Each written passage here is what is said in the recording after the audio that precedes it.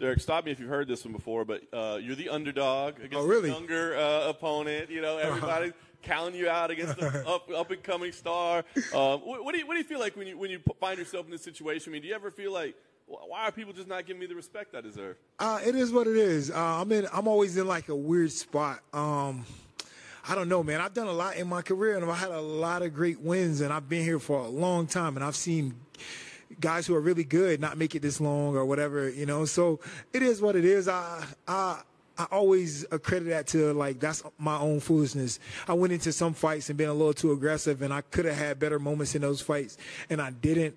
And, you know, it always put me in this weird spot. But I've always stayed relevant, you know, so, and I'm still here relevant in these big fights. Do you kind of enter with a chip on your shoulder ever? Do you almost enjoy it, like relish it? Like, I'm going to prove to these people, you know, that don't give me the respect I deserve or that doubt me.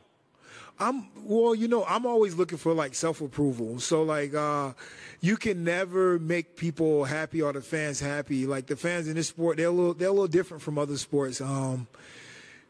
1 minute you go out there and knock somebody out, they're like, oh man, this is the greatest thing. And then, you know, let's say the next fight you go out there and it's not so exciting. They're like, oh, you suck, you know. So it's like, whoa, man, this is like super bipolar, super weird. So I'm just more focused on myself and like bettering myself and making sure that I'm at the top of my game and getting better each fight. Yeah. And I think most people would say you are right now, right? I mean, despite how long you've been in the game, this might be the best that you're ever performing. So what do you attribute that to? I mean, is it something physically, tactically, mentally? What do you attribute your success right now? I always had it in me. I was just, you know, not patient, always rushing, you know, always. It's fights, even the Whitaker fight. Let's go back to that. I was the favorite in that fight, you know, and I went out there and I'm like, you know, I felt like I had the mental edge.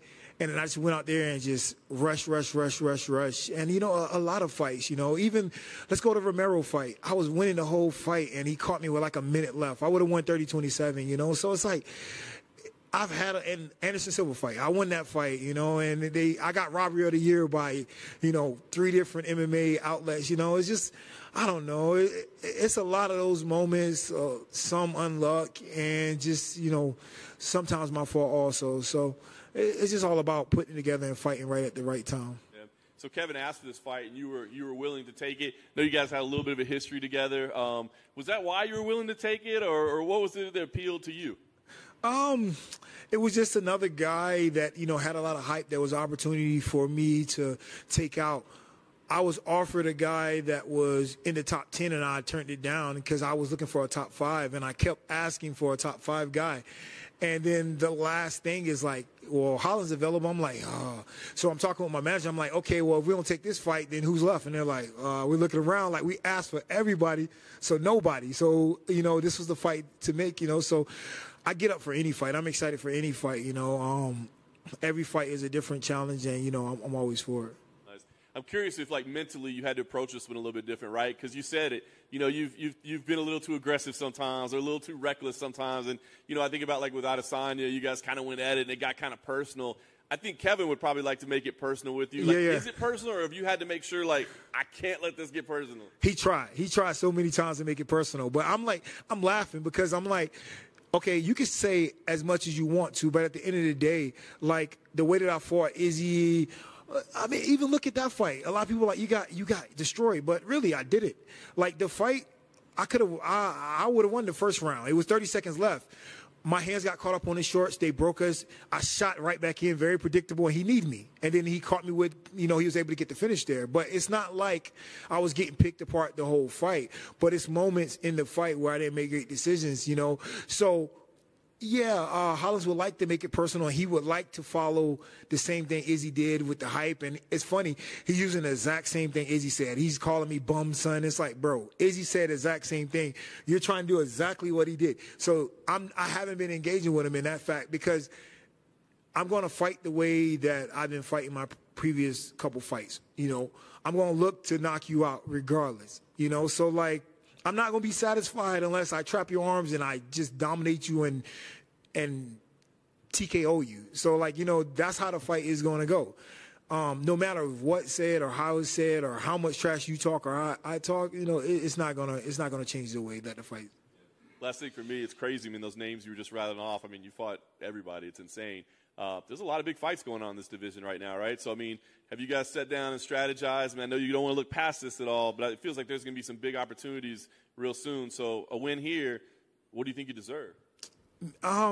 My goal has always to get that title shot, you know, and I've been right there, but I haven't. It's been twice, you know. If I would have won those fights, I would have got title shots, you know, but I didn't do that. I didn't perform well. I was a little too aggressive. So, yeah, take care of this fight, and a big fight is right there, you know. I wouldn't even be opposed to a title shot, you know.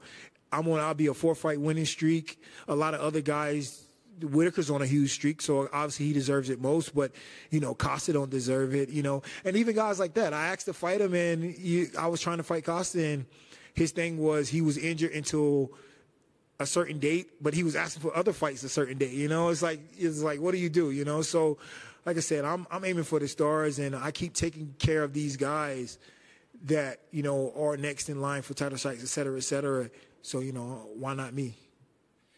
You mentioned that you're not letting Kevin Holland just get to you this time. You're not playing into it. But what do you think of his sort of whole persona and shtick? What do you think of it all? I don't care. I mean, he does what he needs to do. If that's what he feel he needs to do to stay around, to stay relevant, to march up, you know, I look at like a guy like Rumble Johnson. He didn't talk. He knocked people's teeth out, and he got 2 title shots. He might have even got a title shot coming off of, maybe he won a fight and then got another title shot.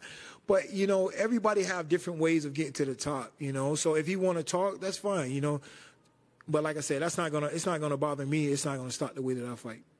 Is there some sort of confidence going into this fight that if you win on Saturday, like those top 5 guys who never seem to say yes to you can't say no anymore? Oh yeah, absolutely. It's no other alternative at this point, you know. They'll have to give me the fight that I want, you know, that's going to catapult me to, you know, that title shot. Costa's out of his fight now. Is that, you said you called him already? Could that be? I don't even know. I don't even know I want to fight Costa anymore. You know, I asked to fight him, and it was just all types of excuses that I couldn't fight. You know, and then all of a sudden it's like he asking for fights on the same day. You know, so like I said, I'm looking to jump these guys. If they don't want to fight me, then, you know, you're asking for a title shot after you just lost a title shot, you know, pretty handedly. It's like that don't even really make sense, you know. So, yeah, we'll see what happens. You know, first things first is this Saturday, and then yeah, for sure, yeah, we're aiming for something bigger for sure. It's funny, right? Because if you come out and say like get a first-round KO, and then Till and Vettori do a 5-round boring decision, and then Whitaker and Gastelum do a 5-round boring decision, suddenly you're right there, right? Does that play in your mind? Absolutely. You know, I'm on a huge streak. I fought It's like this. Fans can say, any media can say, you can say, oh, you lost this guy, but like everybody loses to everybody at the top unless you're the champion. And then if you lose your belt, then you lose to other people too. So everybody fight the same type of guys. You know, it's just guys sometimes fight a smarter, strategic way to get to a title fight or to get the title. But like, you know, everybody have to fight each other. Rematches have to go on. There's been guys who fought. Like, who was that? Junior Dos Santos, Velasquez. They fought the first time. I think JDS knocked him out. They rematched 3 years later, and what happened? It was he got dominated for 5 rounds. Kane won, you know. So like, you know, that can take place, you know. So.